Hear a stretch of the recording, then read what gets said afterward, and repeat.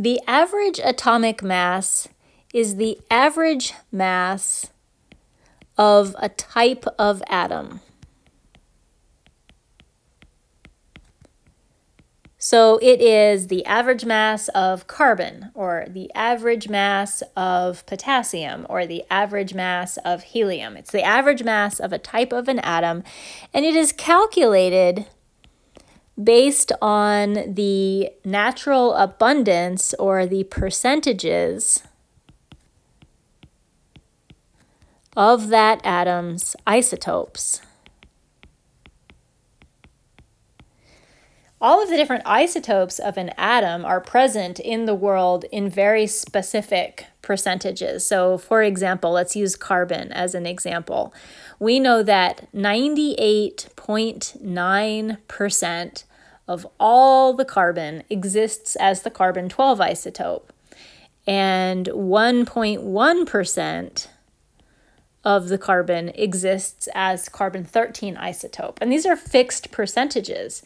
So the average mass of a carbon atom is calculated based on these relative abundances of these two isotopes. In order for us to calculate the average mass of any given type of atom, well, we're going to calculate that average the same way we would calculate any average. Let's continue using carbon as the example. We will simply take the percentage of the isotope and multiply it by its mass. Now, when we're calculating the average atomic mass and we're needing to multiply the percentages of the isotopes by their masses, we are going to use something called atomic mass.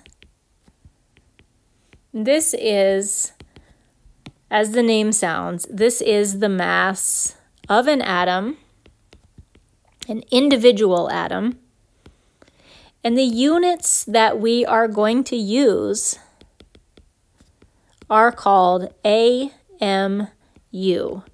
AMU stands for atomic mass unit. And it's a mass unit just like gram or pound or kilogram or ounce. So the AMU is just another unit of mass. And it's one that we don't use very often, so you're probably not familiar with it. But it is just simply a mass unit. The atomic mass unit is defined as 1/12 of the mass of carbon-12. It's kind of a goofy definition, but basically the chemists said, we're going to take carbon-12 and we're going to use carbon-12 as like the benchmark for defining what an atomic mass unit is.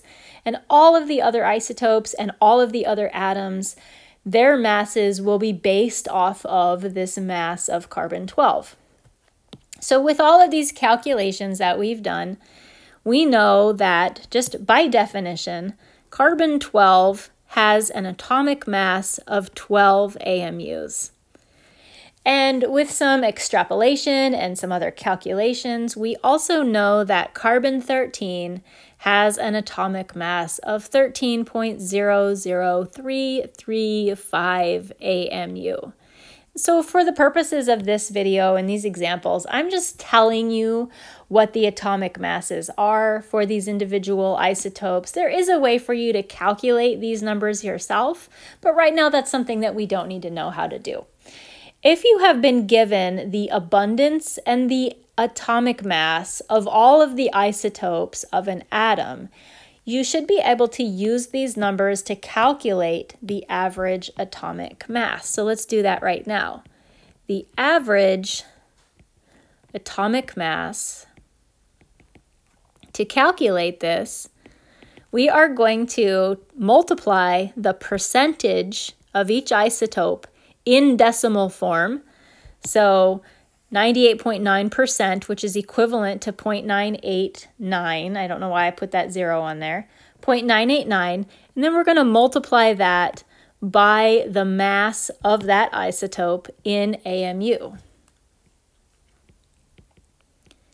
And we are going to add up this same calculation for all of our isotopes. So for carbon-13, Our abundance is 1.1%, which is the same as 0.011, and we'll multiply it by its mass, which is 13.00335 AMU. And we're simply going to add these up together. Let's get our calculator out for this. We have 0.989 times 12, and we're going to add that to 0.011 times 13.00335. And that gives us an average mass, I'm just going to round it, 12.011. And the mass of that, or the units of that, are AMU. So this is the average atomic mass of carbon. Now this number is the other number that is shown on the periodic table. By other number, I meant in my previous video, I talked about how the atomic number is shown on the periodic table. This is the other number that's shown on the periodic table. So let's go to carbon.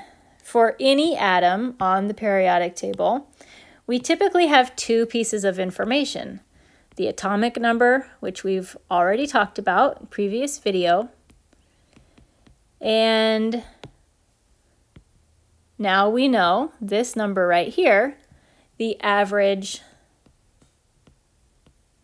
atomic mass.